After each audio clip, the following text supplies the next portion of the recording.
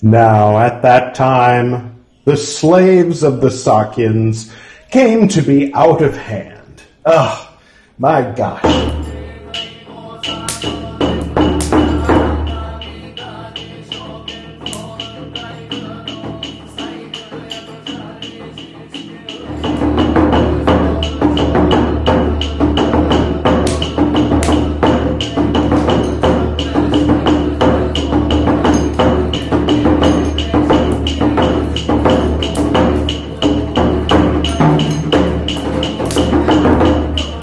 Welcome back.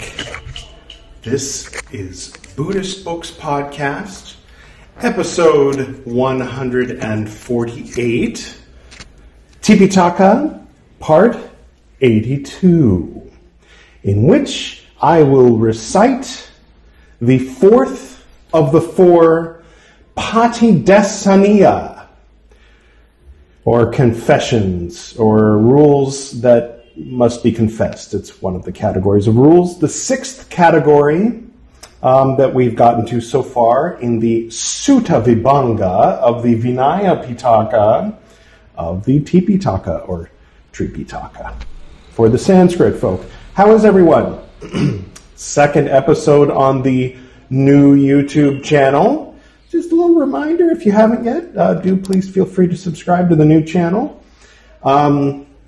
Special guest today, Vajra Yogini.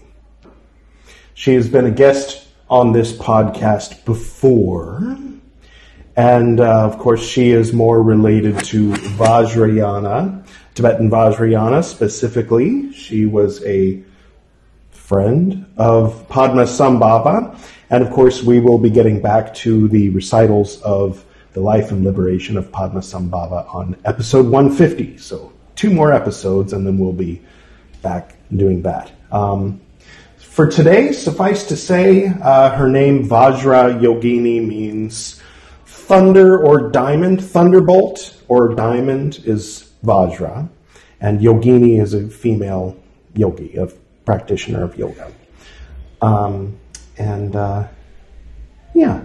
Okay, that's enough for now. We'll dive into more of that sort of tantric stuff in the future. For now, we'll stay with the pre-sectarian early Buddhism, and I will move immediately into the recital, just to be different.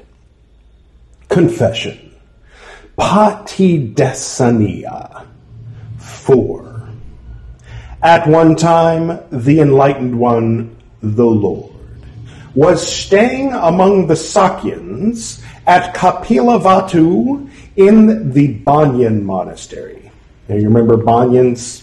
Yeah, that tree, the cows underneath, that was taken in Bihar on the road from Bodh Gaya to Rajgir, which of course would have been the same road that Lord Buddha would have taken to meet Mahavir in Rajgir, or vice versa. But I won't get into that just yet. But if your curiosity is piqued, you can click there. Okay. Now, at that time, the slaves of the Sakyans came to be out of hand. Oh, my gosh. Problems that people have in 6th century BCE Bihar, right? Oh, let's just keep reading. Sakyan women wanted to make a meal in jungle lodgings. The slaves of the Sakyans heard that Sakyan women were desirous of making a meal in jungle lodgings. They infested the way. Wow. Different time. Sakyan women, taking sumptuous solid food, soft food, went off to a jungle lodging. The slaves of the Sakyans, having issued forth, robbed the Sakyan women and violated them. Well, that's not good. The Sakyans, having issued forth, having seized these thieves together with the goods, looked down upon, criticized, spread it about, saying, quote, How can these reverend sirs not announce that thieves are living in the monastery? End quote. Monks heard these Sakyans, who, spread it about, Then these monks told this matter to the Lord. Then the Lord, on this occasion, in this connection, having given reason to talk, addressed the monks, saying, quote, On account of this, monks, I will lay down a rule of training founded on 10 reasons. For the excellence of the order, that's reason number 1, because the Polytech Society wants to keep us in suspense and not tell us what the 10 reasons were. Future Edward, Editor Edward, would you mind finding that and splicing it in right here? I will make known the course of training for monks, founded on 10 reasons, for the excellence of the order, for the comfort of the order, for the restraint of evil-minded men, for the ease of well-behaved monks, for the restraint of the cankers belonging to the here and now, for the combating of the cankers belonging to other worlds, for the benefit of non-believers, for the increase in the number of believers, for establishing Dhamma indeed, for following the rules of restraint. All right, well, hopefully you just heard all 10 of the reasons that Lord Buddha gave. Okay, continuing. And thus, monks, this rule of training should be set forth. Whatever are those jungle lodgings that are held to be dangerous, frightening, whatever monk in such lodgings, not announced beforehand, having accepted solid food or soft food within a monastery with his own hand, should eat it or partake of it, it should be confessed by that monk, saying, quote within quotes, I have fallen, your reverences, in a blameworthy matter, unbecoming, which ought to be confessed, I confess it. End quote within quotes, end quote. And thus this rule of training for monks came to be laid down by the Lord. Now at that time a certain monk came to be ill in a jungle lodging. People, taking solid food or soft food, set out for the jungle lodging. Then these people spoke thus to this monk, quote, Eat, honored sir, end quote. Then that monk, thinking, quote, It is forbidden by the Lord, having accepted in a jungle lodging solid food or soft food with one's own hand, to eat it, to partake of it, end quote. Being scrumptious, did not accept it. He was unable to enter for alms food. He became famished. Then this monk told this matter to the monks. The monks told this matter to the Lord. Then the Lord, on this occasion, in this connection, having given reason to talk, addressed the monks, saying, I allow monks, an ill monk, having accepted in a jungle lodging solid food or soft food with his own hand, to eat it, to partake of it. And thus, monks, this rule of training should be set forth. Whatever are those jungle lodgings that are held to be dangerous, frightening, whatever monk in such lodgings, not announced beforehand, having accepted solid food or soft food within a monastery with his own hand, should eat it or partake of it, if he is not ill, it should be confessed by that monk, saying, quote within quotes, I have fallen, your reverences, into a blameworthy matter, unbecoming, which ought to be confessed. I confess it, end quote within quotes, end quote. Those jungle lodgings means the last lodging called, quote, jungle, space quote, just teasing them, space. Anyway, is 500 danus measures away from the village. Away from the village is in parentheses. So danus. All right. Whatever that means. So a certain amount of measurement away from the village. Dangerous means if in a monastery, in the precincts of a monastery, a place where thieves are halting is seen, a place where they are eating is seen, a place where they are resting is seen, a place where they are sitting down is seen, a place where they are lying down is seen. Frightening means if in a monastery, in the precincts of a monastery, people injured by thieves are seen, parentheses, people and parentheses, plundered are seen, parentheses, people and parentheses, beaten down are seen. Whatever means monk is to be understood in this case. In such lodgings as those means, in lodgings like those. Not announced means there is, parentheses, announced, space and parentheses, in 5 parentheses ways, but, and parentheses, this means not announced. Let's try that without the parentheses and with the parentheses, let's just see what's going on here. Not announced means there is announced. In 5, this means not announced. Okay, so if we include what the Polytech Society added, not announced means there is announced in 5 ways, but this means not announced. Either way, it does not make sense. Okay, I'll just keep reading. Maybe it'll clarify itself in context. I doubt it. Setting aside a monastery, the precincts of a monastery, parentheses as and parentheses announced, this is called not announced. Announced means whatever woman or man having come to a monastery, to the precincts of a monastery, declares, quote within quotes, honored sirs, they will convey solid food, soft food for so-and-so, end quote within quotes. If it becomes dangerous, it should be pointed out that it is dangerous. If it becomes frightening, it should be pointed out that it is frightening. If he speaks saying, quote within quotes, let him be, honored sir, he will convey it, and quote within quotes, the thieves should be told, quote within quotes, people are serving here, go away, and quote within quotes, yeah, that should take care of it. If it is announced in regard to kanji, that ingredients, that's C-O-N-J-E-Y, not K-A-N-J-I, ingredients may be conveyed for that. This is called announced.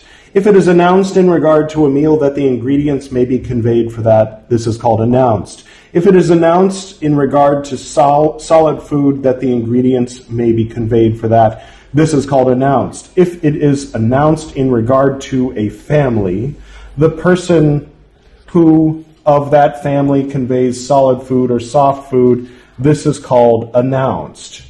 If it is announced in regard to a village, the person who in that village conveys solid food or soft food, this is called announced. If it is announced in regard to a guild, the person who in that guild conveys solid food or soft food, this is called announced. Solid food means 3 dots. Soft food means 3 dots. Meat. All right. Within a monastery means when a monastery is fenced in inside a monastery, the precincts when it is not fenced in. Not ill means he is able to walk for alms food. Ill means he is not able to walk for alms food. If it is not announced, if he is not ill, parentheses, and parentheses, accepts it, thinking, quote, I will eat, I will partake of, end quote, there is an offense of wrongdoing. For every mouthful, there is an offense which ought to be confessed. If he thinks that it is not announced when it is not announced, parentheses, and parentheses, having accepted solid food or soft food with his own hand within the monastery when he is not ill, eats it or partakes of it, there is an offense which ought to be confessed. If he is in doubt as to whether it is not announced, 4 dots, just to be different. 3 dots gets boring after a while. If he thinks that it is announced when it is not announced, 3 dots ought to be confessed. If he accepts for the sake of nutrient, parentheses, food to be eaten, end parentheses, during a watch of the night, during 7 days, during life, there is an offense of wrongdoing. For every mouthful, there is an offense of wrongdoing. If he thinks that it is not announced when it is announced, there is an offense of wrongdoing. If he is in doubt as to whether it is announced, there is an offense of wrongdoing. If he thinks that it is announced when it is announced, there is no offense. All right. There is no offense if it is announced. If he is ill, if he eats the remainder of, parentheses, a meal, end parentheses, if it was announced or of one who was ill, if having accepted it outside the monastery, he makes use of it inside the monastery, if he makes use of a root or bark or a leaf or a flower or a fruit growing there, if when there is reason, he makes use of, parentheses, food to be eaten, end parentheses, during a watch of the night, during 7 days, during life, if he is mad, if he is the first wrongdoer. The fourth, meaning the fourth offense, which needs to be confessed. This reminds me a little bit of the time that actually I was wondering why my intuition thought that Vajrayogini would be a good guest for today. In the very spot where they say that Lord Padmasambhava sat and meditated in the charnel grounds for a period of time, and where he, converted the dakinis, or scary flying ghost women, basically, into to Buddhism, and they became kind of like gods or saints in Padmasambhava's particular line of Vajrayana Buddhism, and thus basically all of Tibetan Buddhism, hence Vajrayogini being a very popular figure there. She was one of these dakinis. I don't know if you can see, she's actually holding Padmasambhava's wand that has the 3 heads on it, the head for the realm of desire, the head for the realm of form, and the head for the realm of formlessness. The one that's a skull is the formlessness. Anyway, so I was sitting there meditating. We had directed the taxi to this one particular spot, longitude and latitude wise, and driven there, and it's right here. Okay, pull over. And then I walked following the map, and I sat down on that longitude and latitude point where they say was where he sat. And there's a forest here. You can see some of what it looked like, thin trees. And long story short, I was there with my wife and our friend. And if I recall correctly, something like 20 kids on like motorbikes, probably between the ages of like 12 and 17 maybe, came from, a ways away and kind of circled us and offered very kindly to, for a few hundred rupees, have me get on the back of one of the motorbikes behind one of the 12-year-olds and have my wife get on the back of one of the other motorbikes behind one of the 12-year-olds and our friend, and to be driven far away from there where supposedly there was I looked it up, there was a temple dedicated to, these events in the life of Padmasambhava. And, I said no thank you, and said, indicated let's get back in the taxi. So, it just reminded me of that. And that was kind of in the same area. That was right outside of Bodh Gaya. So that was kind of at least within probably 2 or 3 hours drive of wherever this was happening, there in Bihar. So, from one perspective, it's like, why didn't the monks and Lord Buddha help the slave women to steal the food and, declare a new socialist, yeah, you could kind of go that way with it. But on the other hand, from a practical perspective, you don't want to like sit down and have your Buddhist gathering in a place where you know that there's people who steal and violate people. Right? So you have to announce it. You have to let everyone know, hey, there's thieves nearby. That's the rule. You can't say, hey, the monks are gathering in the jungle over there, so feel free to bring food to them, without saying, oh, and by the way, there's thieves in those woods, or restless slave women, as they called them, or so it's an odd one. This is an odd one. But there it is. The fourth rule, the breaking of which needs to be confessed. So here we go. This is the key. So at the end of every section, there's a key to help the monks who are reciting this to remember the rules. Here we go. Venerable ones, recited are the 4 rules for offenses which ought to be confessed. Concerning them, I ask the venerable ones, I hope that you are quite pure in this matter. A second time I ask, I hope that you are quite pure in this matter. A third time I ask, I hope that you are quite pure in this matter. The venerable ones are quite pure in this matter. Therefore they are silent. Thus do I understand this. Told are the offenses which ought to be confessed. All right, so there was no key, just a closing of the section. I guess since there were only 4, then they don't do like a little clever thing to remember. He jumped, and then there was a dolphin and Larry, like something like that. Okay, well, sometimes things that are taken for granted in 6th century BCE, or indeed, 18th century CE,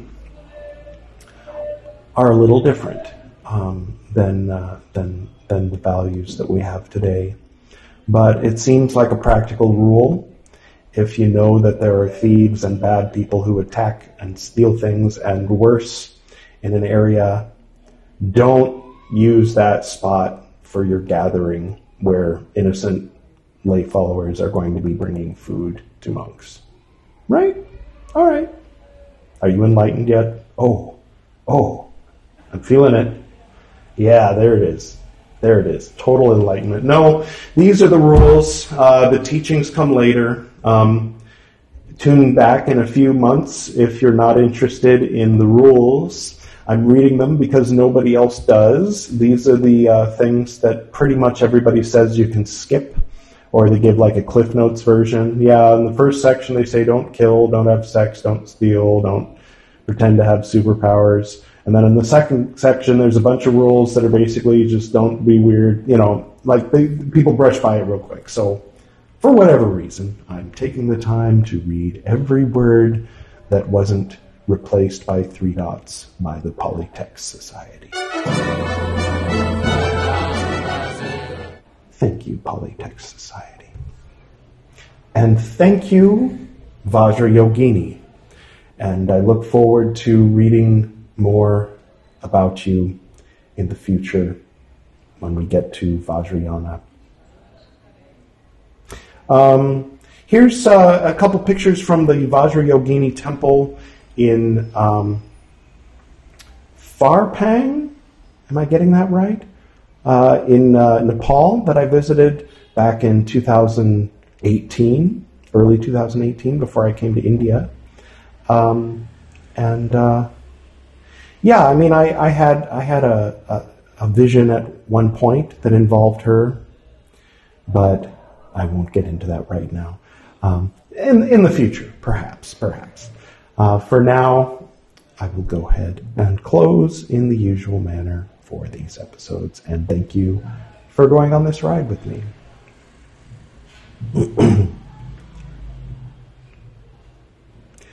To the north and to the south, to the east and to the west, to the spirits of light among us, and to the spirits below. We send out our reverent love and compassion. May all beings be happy. May all beings be serene. May all beings be in peace.